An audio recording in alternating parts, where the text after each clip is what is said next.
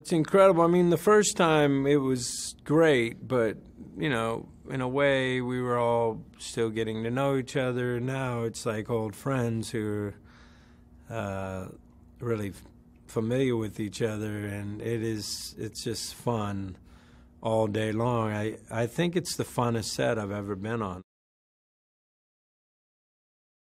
He's still, he at this point, you know, Katniss and Peeta have been living in the same area as Haymitch because they moved the Victors up to a nice little area where they all stay, and so we've been living in fairly close proximity, and I think getting along pretty good. There's always a degree of contentiousness between my character and Katniss, but you know, I think Peeta and I get along real well.